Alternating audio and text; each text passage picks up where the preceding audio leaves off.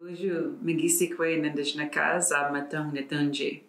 My name is Rachel Mishina, and I am an executive assistant here at the Elementary Teachers Federation of Ontario, working in First Nations Métis Inuit education in the service area of Equity and Women's Services.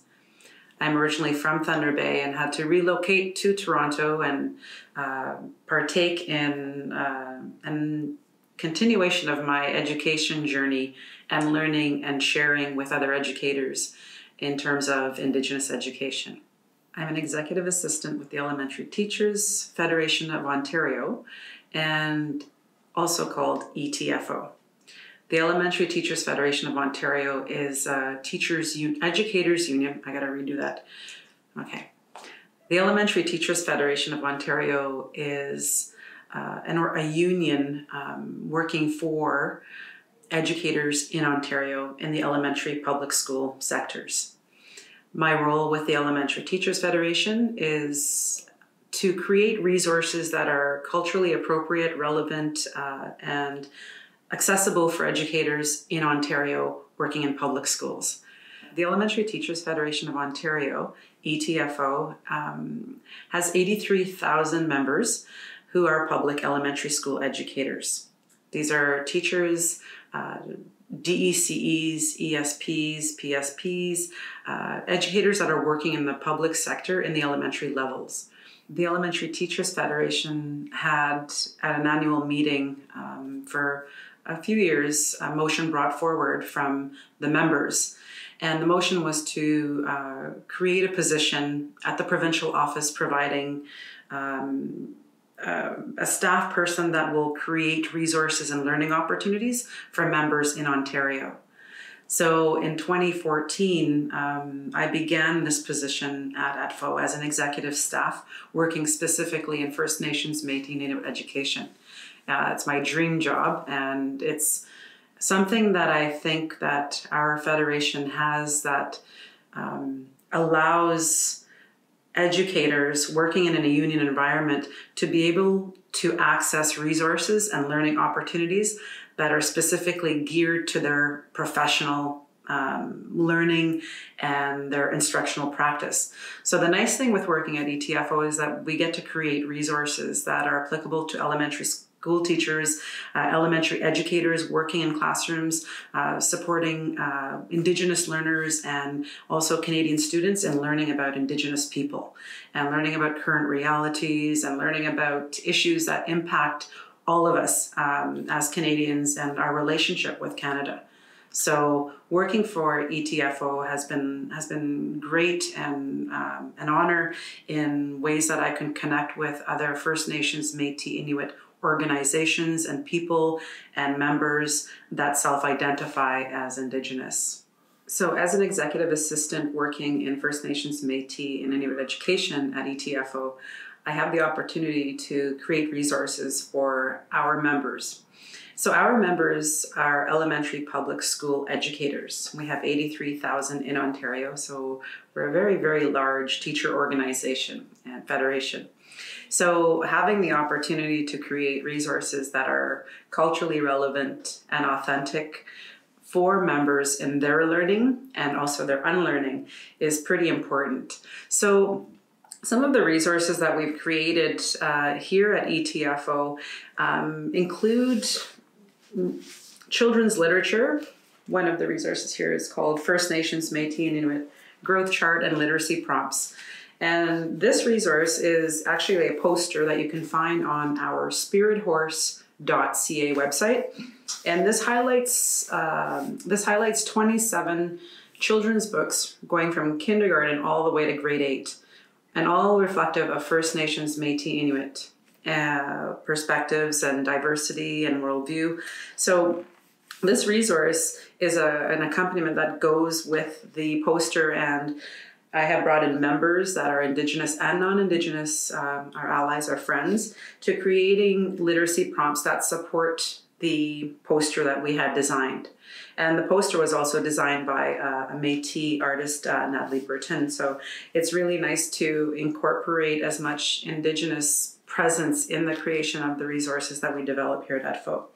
So with this literacy prompt, educators have an opportunity to utilize a resource in their classroom that includes multiple perspectives of the diversity of Indigenous people here in Canada, but making connection to the curriculum as well. Now, with resources that we have, that I create and with our members, is we go with the grade, but we're not going so specific to the actual curriculum itself, the expectations, because that changes over time.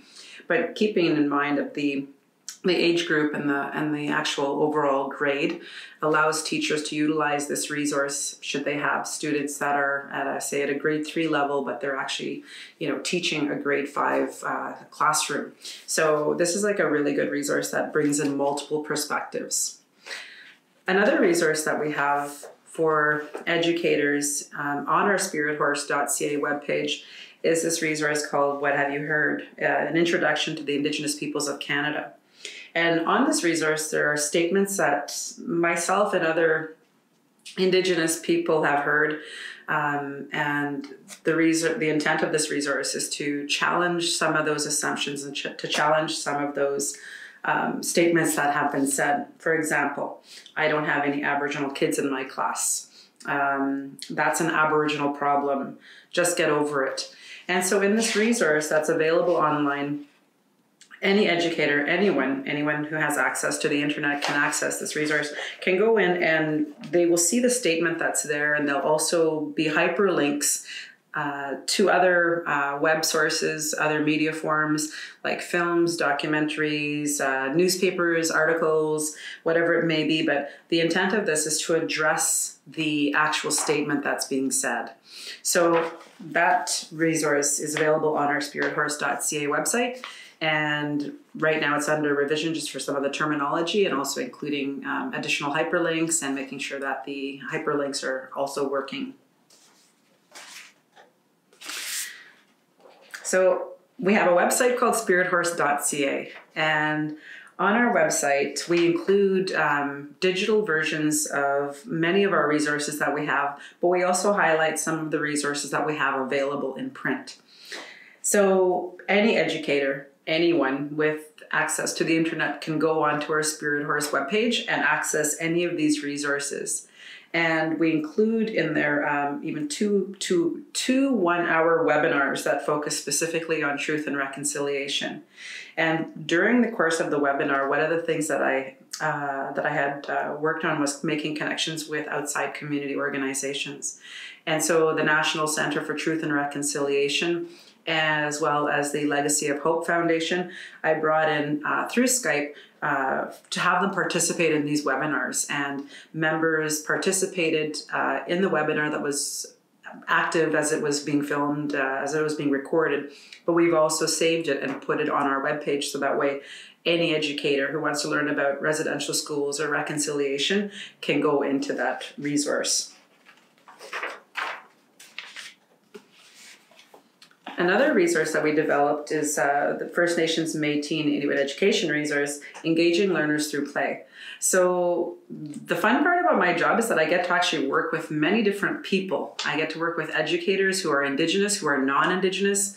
I get to work with community members that are Indigenous, as well as organizations that are Indigenous or non-Indigenous. Right to Play Canada is an amazing organization, and they are focused on leadership. They're focused on empowering youth globally, and they're also focused on using play as a way to engage youth in learning and understanding and building self-confidence.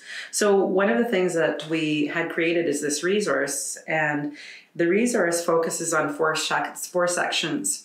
It focuses on worldviews, it focuses on treaties, it focuses on truth and reconciliation, residential schools, and it focuses on leadership.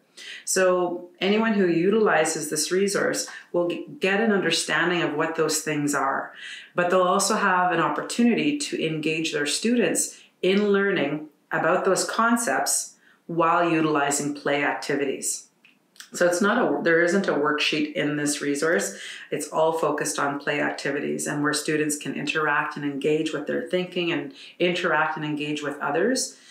And so the resources that we develop are not necessarily for students, they're for our teachers and educators who are working in classrooms in the elementary level. And so this resource, one of the things that we also did is we decided to have a professional development opportunity for members to become introduced to the resource.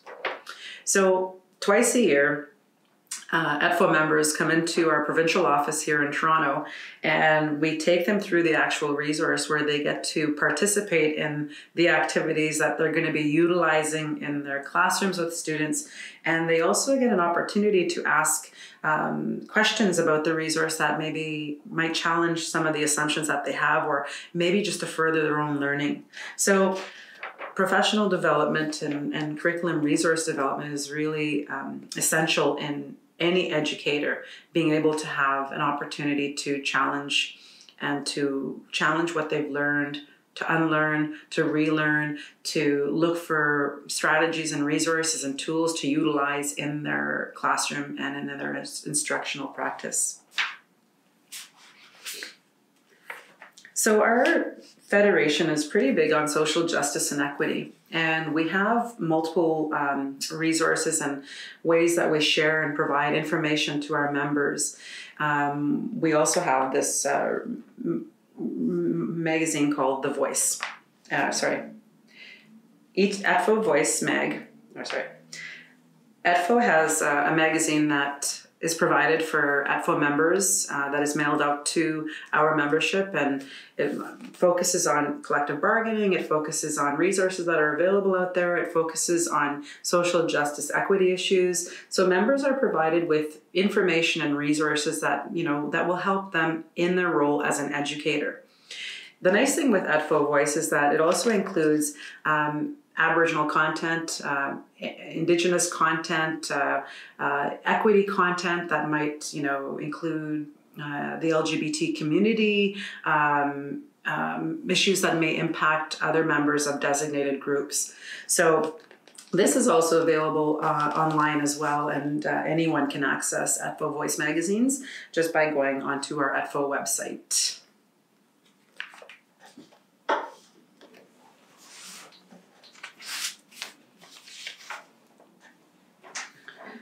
So when it comes to professional development, one of the things that I get to have fun with is I get to have fun connecting with Indigenous community members, Indigenous educators, and to look at ways that we can include more Indigenous content, Indigenous perspective, Indigenous resources, and all of those things. And having professional development opportunities for educators is important in their learning because it allows them an opportunity to ask questions. It allows them an opportunity to be reflective. It allows them an opportunity to be in a space and learning environment that is supporting them in their journey in reconciliation or their journey in being culturally relevant instructors. So one of the resources that we have, or professional development that we have, is an annual First Nations Métis Inuit Education Symposium for our members. So every year the topic changes. The one that I have here is Inuit 101. And we had two members or non-members come in and provide information and history and stories and experiences about Inuit people in this forum. So this year we're going to be focusing on treaties, and we're going to be focusing on relationship to land. So every year the annual education symposium changes the topic. Another professional learning opportunity that we have is the annual leadership symposium for First Nations Métis Inuit women. When I first started working at ETFO, I had to reflect on my own learning as well as to what got me involved. How did I become involved in not just education, but how did I become involved in the act of education, in the space of education, not just for my students in their learning, but also for other people in their learning about, something that we weren't taught. And but also recognizing that there were also challenges in my journey in education. And I know that my experience, is probably shared with many Indigenous educators across Canada. Issues of maybe racism, issues of sexism, issues of so many things, and not having our stories present in our own experience and journey in education. But also, one of the things that I really like about this specific program is that it brings women members together. It brings Indigenous women together. When I look at the first year that I ran this annual program, we're now going into the fourth year for this symposium. When I first ran the program, we had 26 Indigenous women come from all over Ontario who are our members. And I brought in a few friends of mine in Indigenous education, but are also very active in the union as well. And I brought them in to sit on a panel to share their journey and what it was for them to, recognize their own identity, their own experience, and the work that it took and the strength that it took to getting to where they are today, in whatever capacity that may be, as an educator or as a union member or as an advocate in the community, an activist. We are so many things. And so one of the things that I really enjoyed about that first year is that when these 26 women came together, we had an opening and a closing circle. And I remember sharing that as an educator, as an Indigenous woman, as a First Nations woman, and being a part of the union and part of, Indigenous education for the last 15 years has really opened my eyes to how important networking was. Prior to that day, that first session that we had where we brought the women in to come to our provincial office for 2 days, is that I had never been in a space with more than 5 Indigenous educators in my entire career. And the experience of that was so powerful that I know that I wasn't the only one that felt that. I know that my friends, my sisters who had come and had their own journey in education and being a part of that journey into the Federation and into Indigenous education and working in that specific area has been immense.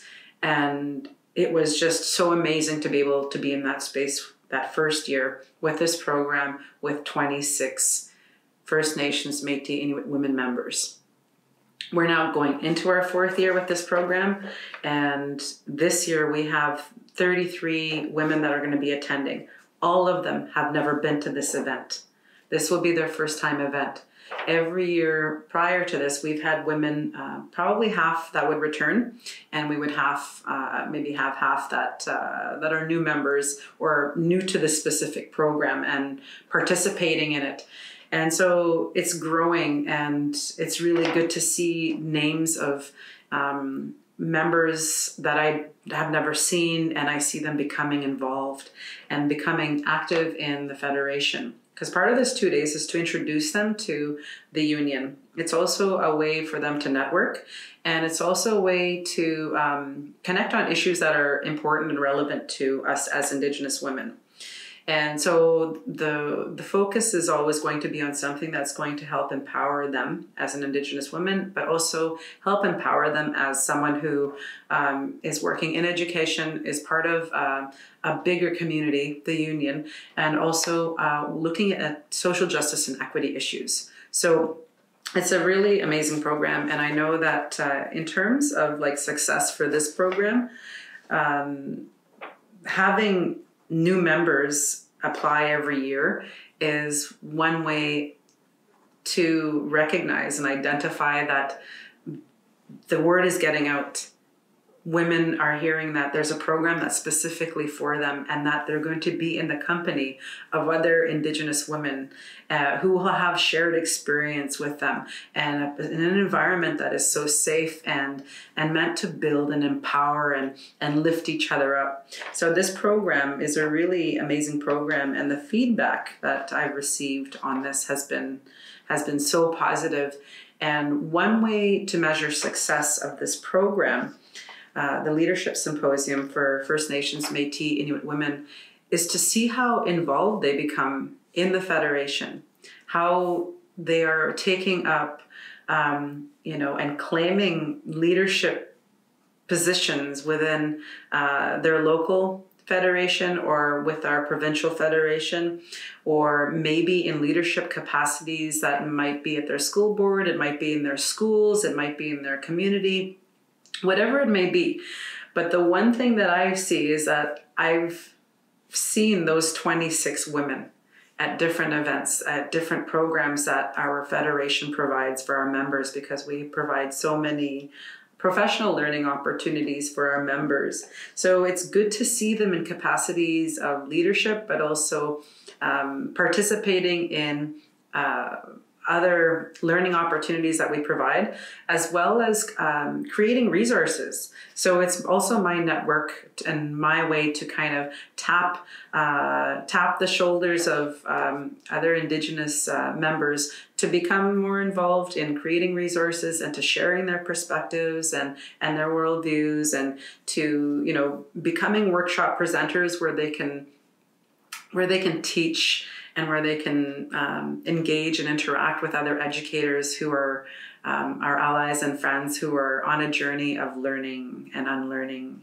So the success of that is constantly growing.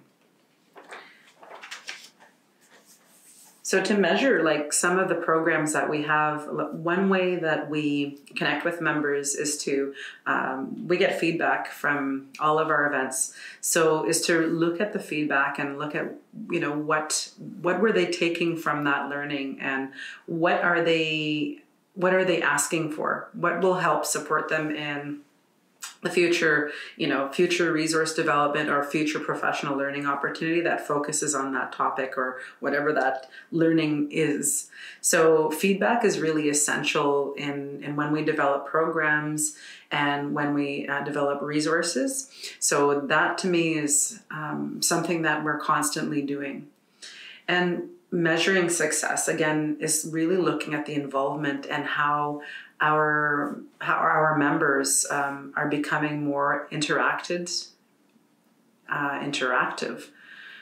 looking at how our members are becoming more interactive with the learning opportunities that we have, or taking up leadership positions, whether it's presenter or whether it's sitting on a panel, or whether it's maybe being a vice president for an ETFO local office, or maybe it's being a school lead or an Indigenous lead in the school that they work for. So with professional development and with resource development, the things that we create, I try to include as much Indigenous presence as possible. Then that includes going outside of the education building.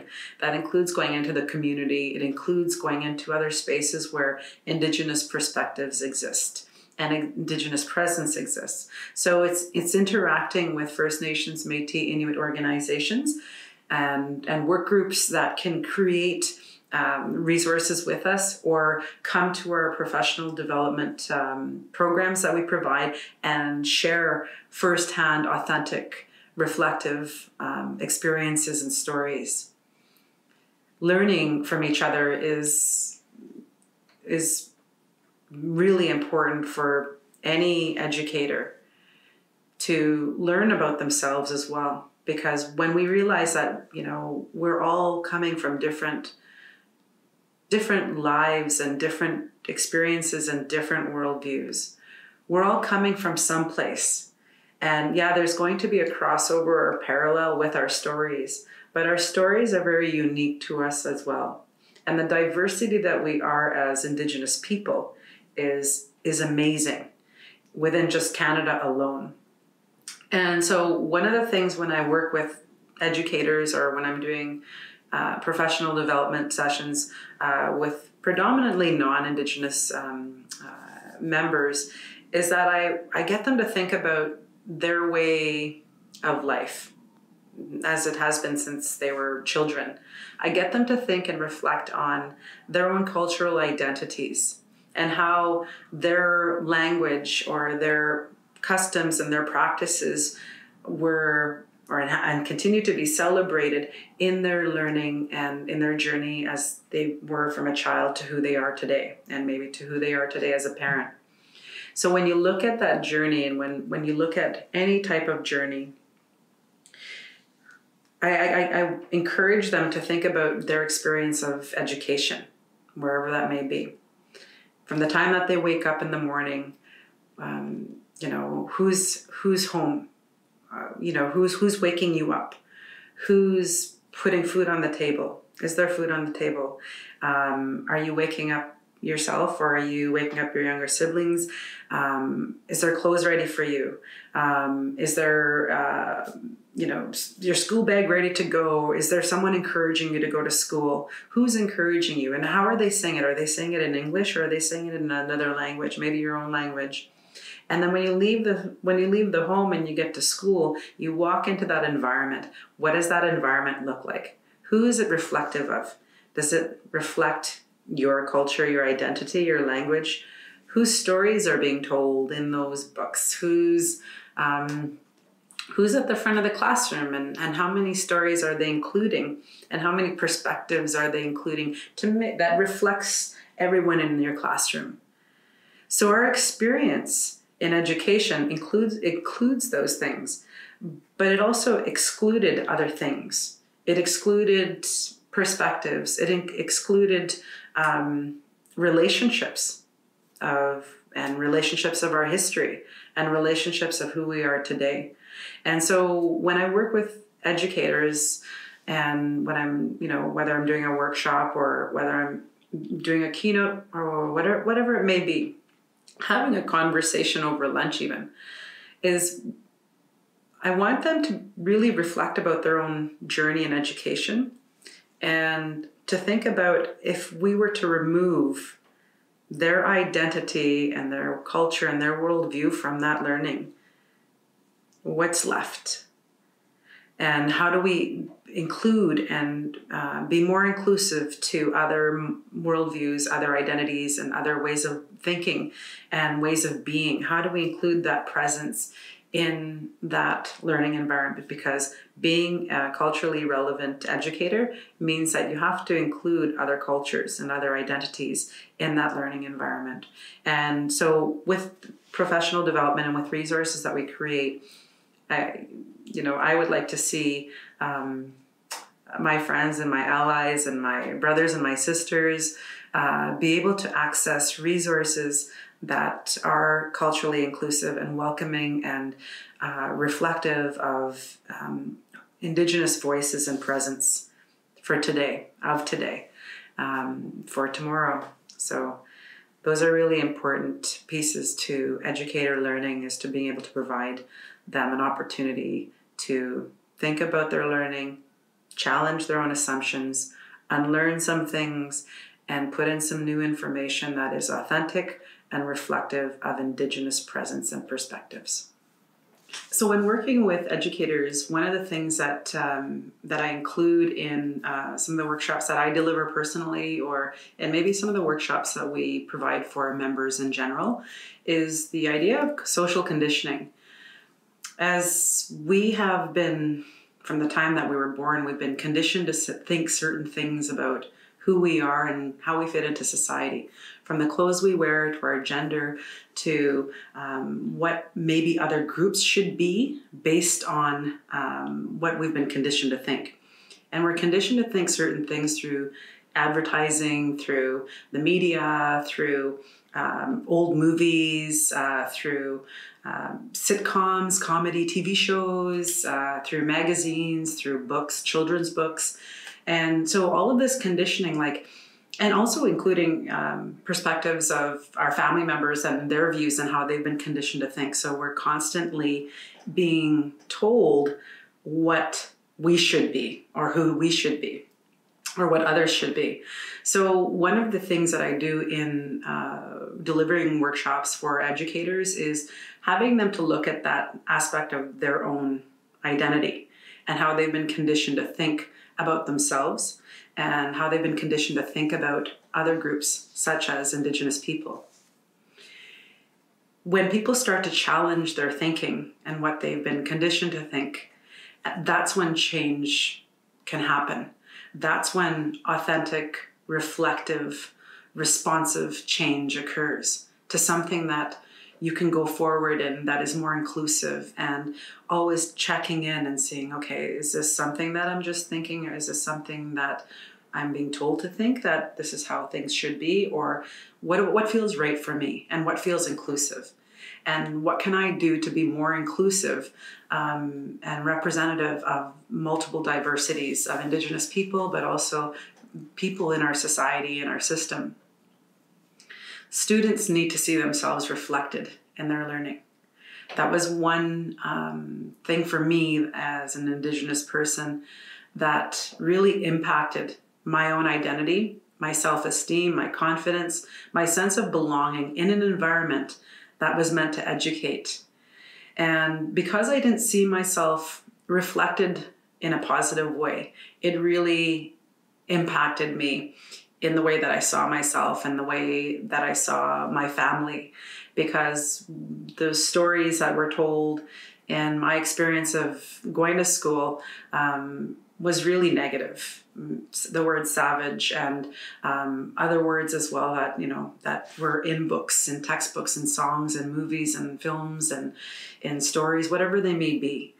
There was always a negative connotation that came with that, and that really impacted my interest in learning, my interest in being in the classroom, being in the learning environment, my ability to actually take in what I'm learning from a teacher. Because I didn't see myself reflected in a positive way, it basically had a huge impact on my ability as a student and my ability and confidence in learning about and sharing about who I am as an Indigenous person. One of the things that ended up happening was I ended up dropping out in high school, and that really opened my eyes to what education was. And once I learned about the residential schools, that really changed my view, my perspective of education. And it also helped me decide where I was going to go in education. Because after dropping out of high school, I didn't go back to school until I was in my early 20s. And at that time, I already had a son. He was 2 years old, and I needed to go. I needed something more for myself as an Indigenous person, and really going back into education was something that I kind of feared because of my experience and not seeing myself reflected and experiencing racism in my learning environment and in the school community and in the community in general, just because of my race and my identity. So for me, going back to school, was something that was really challenging. And I'm really glad that I did, and because it's really changed and has transformed me as a person and seeing my role as an Indigenous person in education. And it wasn't until I got my GED that I decided to pursue more education, and I went into a program that really helped me learn about the history that we weren't told about in Canada. That included Indigenous experiences and perspective. And the program was an all-Indigenous program. It was called Aboriginal Law and Advocacy. And it was through this program that really helped me understand, the relationship between Canada and the First Peoples. And residential school was one of those areas that was just coming out in the 1990s through the Royal Commission on Aboriginal Peoples. And that was the first time in my 20s that I ever even heard of residential school. And lo and behold, members of my family, my immediate and my extended family and other Indigenous peoples in Canada had experienced for over 150 years. And once I realized and once I learned about that part of our history and that role of education, that was really pivotal in myself reclaiming my identity and somehow feeling empowered because of the injustice that was done, and looking at my role as an Indigenous person with someone who's going to go into education and look into the areas that I could create change, positive change, where I can be an agent of change and sharing my own knowledge and my own experience, but learning also of the perspective of other people. And that journey included having to look at social conditioning and look at how I've been conditioned as an Indigenous person, as a woman, as someone in Canada, and how the impacts of social conditioning have really affected my lens, how I saw myself and how I saw others. So I know that if that could impact me, I know it's going to impact other people. So I take that and I apply that in the work that I do in education. When I was a classroom teacher, I did the same thing. I became cognizant of the constant ways that we are being told to think about things and so told to think about other people. So I've taken that kind of, self-reflection piece and I've applied it in the work that I do. And understanding that everyone's coming with different experience and different stories and coming from different backgrounds, but also understanding that we've all been conditioned to think one way. And so it's challenging those notions of, stereotypes that are projected at Indigenous people and looking at ways that we can create more inclusive learning environments that are respectful and culturally appropriate to Indigenous people. So 2 programs that we provide for our members throughout Ontario is we've developed 2 workshops. And these workshops, are delivered at the local level. So we have over 70 offices in Ontario. And we provide the trainers, and the trainers who are the people that deliver the workshops. They are ETFO members.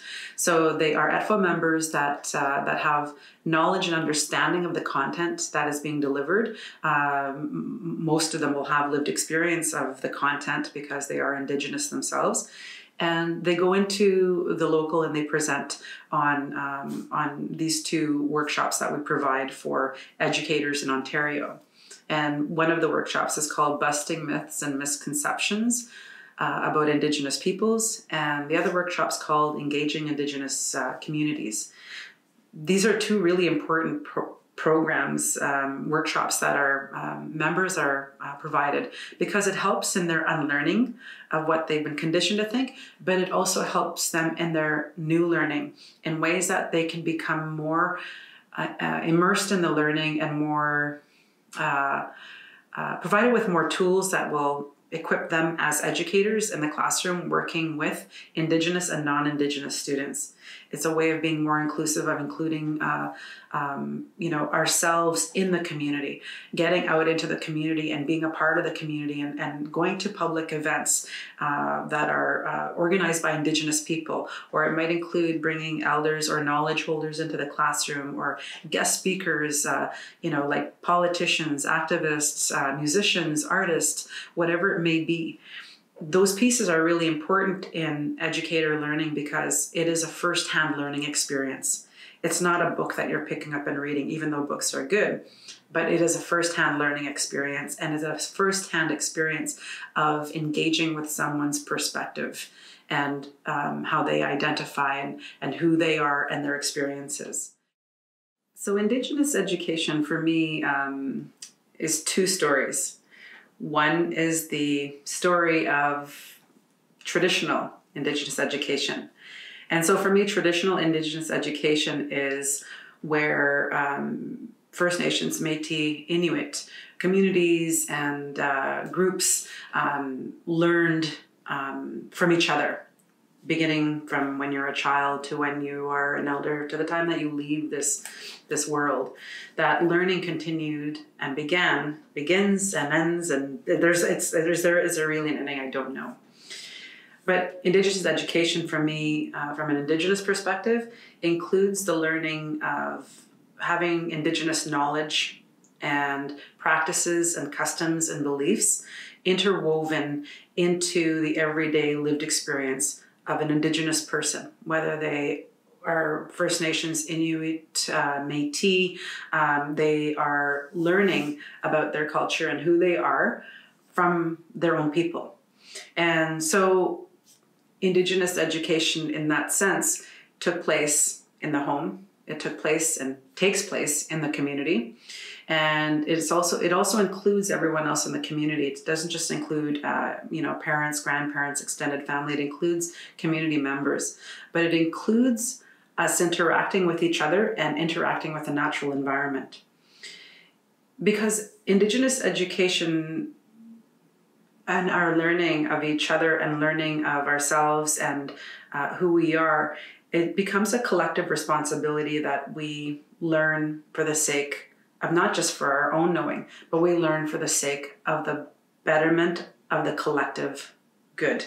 So it's all encompassing of the other members in the community. So it's not just about me. It's about what is my responsibility here to ensure that my family, my community is still here, whether through our language, through our customs, through our practices, whatever it may be. Indigenous education today is something, a little bit different. It's more focused on the inclusion of Indigenous perspective and presence in multiple ways. It would be through literature, through films, through media, through having people coming into the classrooms. It would be through attending events with your students or attending events on your own. But Indigenous education in that sense is about people who don't or haven't learned about Indigenous people. And it's about that engaging. It's about that engagement piece that brings those two groups of people together. There's a big responsibility here on the side of Indigenous people, because in order for Indigenous education to be there, you have to have Indigenous presence.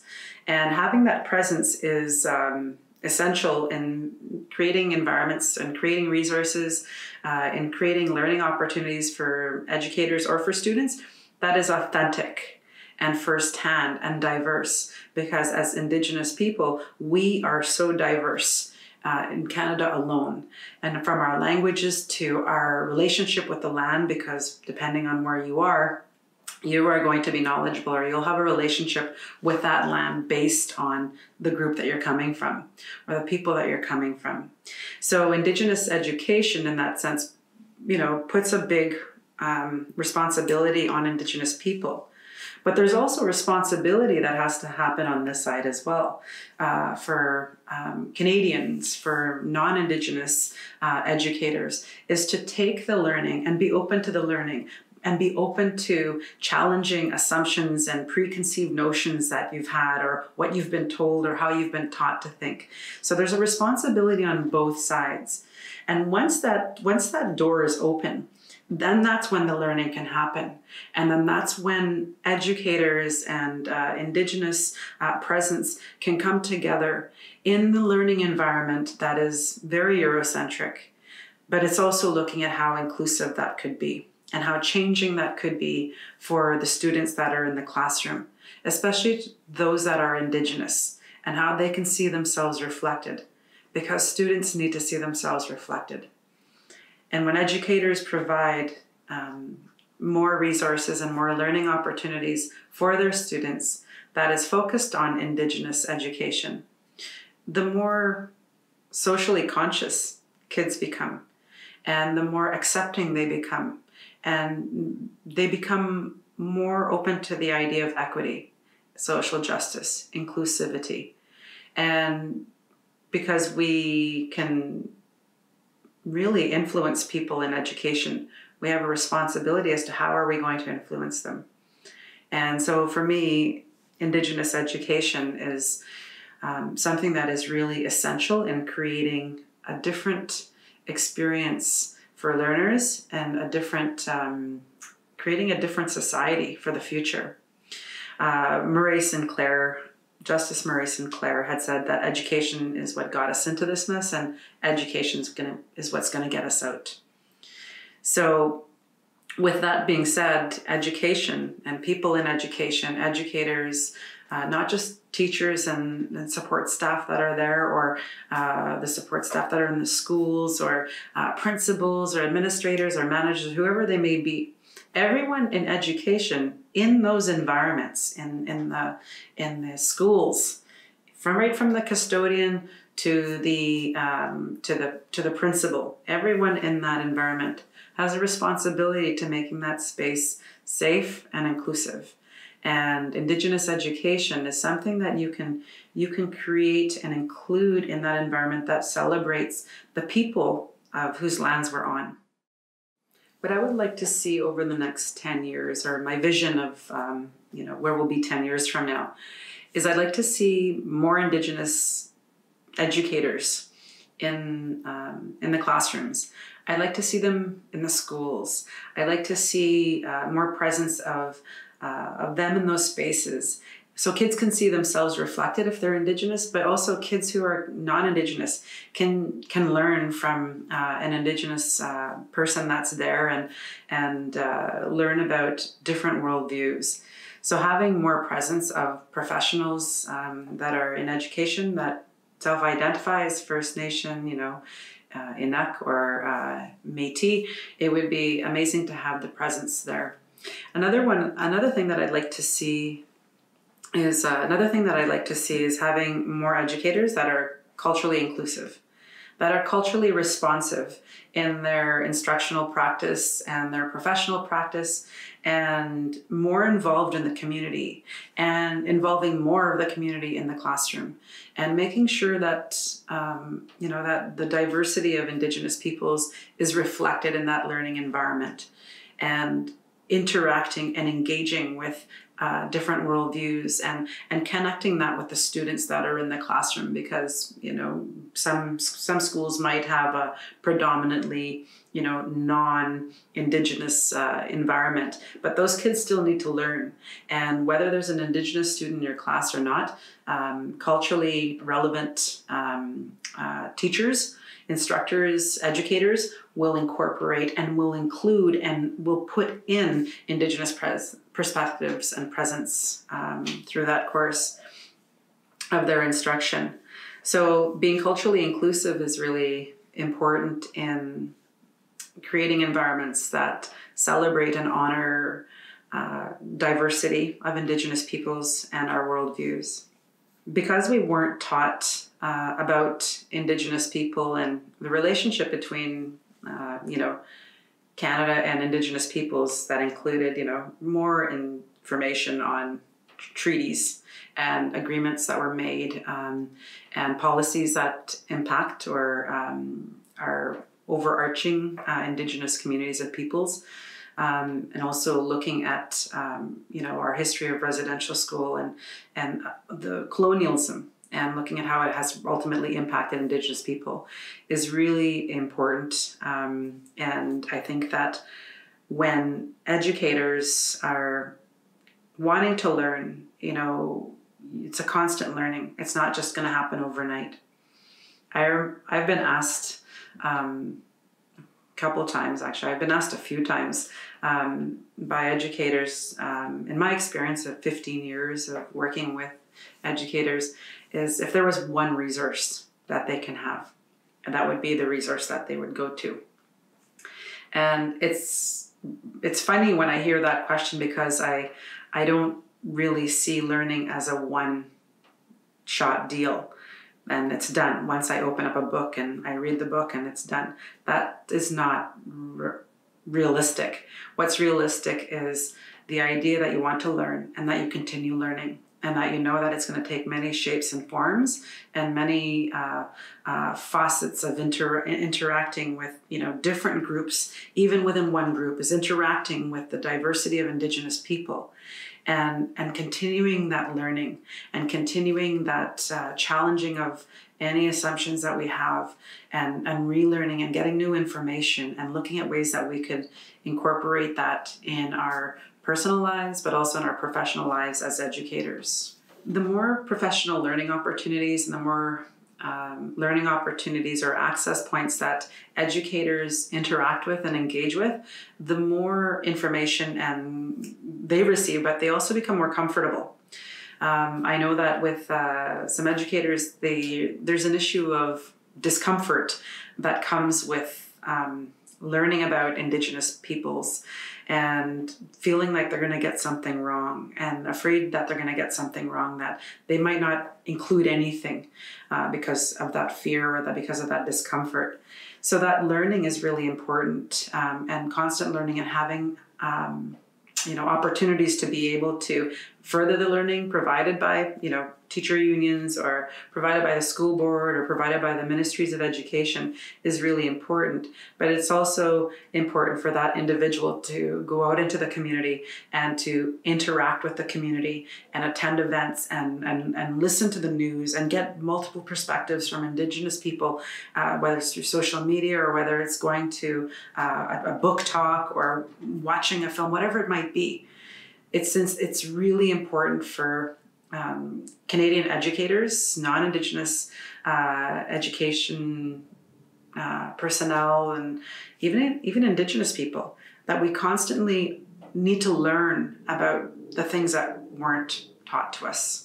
So when it comes to having conversations about Indigenous issues, this can become really uncomfortable for many people, everyone, including Indigenous people, because there's issues of stereotypes, there's issues of racism that will come up, there's issues of other things that, kind of have a negative blanket on us because of what we've been taught to think. So having those conversations about, Indigenous issues can sometimes be a little bit challenging. As part of Indigenous education and working with teachers and educators, I've had to really look at ways that I could have those conversations, and it's not something that you really get taught. And how do you talk about Indigenous issues? Because it's going to make people uncomfortable, and sometimes people will shut off if they because of their discomfort. One of the resources that I've used in my own understanding and helping me understand how to have conversations about Indigenous issues to predominantly non-Indigenous people is a resource that was created by Glenn Singleton. And Glenn Singleton is an American Black author from the United States, and he has written this book called Courageous Conversations About Race. And in the resource, he comes up with 4 agreements in terms of having ways that we can have those conversations. One of them is to stay engaged, experience discomfort, speak your truth, expect and accept non-closure. Those 4 agreements really tie into ways that we could have kind of like a framework of ways that we can have that conversation, but recognizing our place in that conversation as the person who's talking about something that's going to be hard, or the person that's going to be listening to something that's going to be hard. Because when it comes to having those conversations, we're going to constantly be challenging the way that we have been told to think, or the way that we have been thinking about ourselves or other people. So when it comes to the 4 agreements, we look at ways that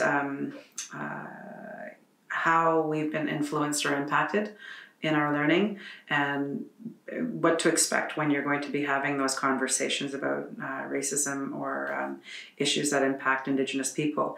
And it's about recognizing that you're going to be uncomfortable, and it's okay to be uncomfortable because when you're in those spaces, it's going to challenge many things. Another one is to speak your truth and just know that you don't have all the answers. And if you have questions to ask, you need to ask those questions, because it'll help clarify and it'll help you in that process of challenging some of those biases that you may have. And staying engaged in that process and knowing that this is uncomfortable, but I know that what I'm experiencing is discomfort, but I really need to continue my learning and understanding of this.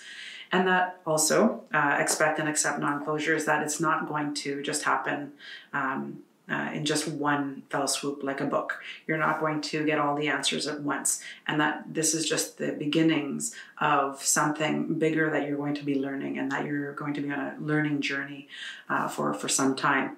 So we've used this resource in terms of developing programs, but also my own understanding and helping me understand others when they're coming into that space. Because when we create resources and we create learning opportunities for educators, I want to know how I can best work with the material that I have, and knowing that sometimes people are going to be uncomfortable.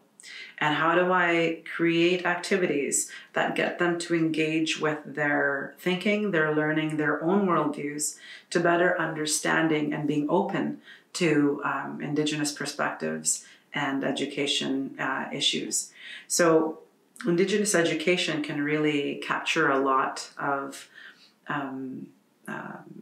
thinking, and Indigenous education can really create change in a person, whether they're Indigenous or not. It's just a matter if they're just open to it. And I think the being open to it is the first step. Once you open that door, and once you start to look at yourself and you start to challenge your own worldviews, or you start to challenge what you've been taught actually, then the learning begins. So Indigenous education is ongoing.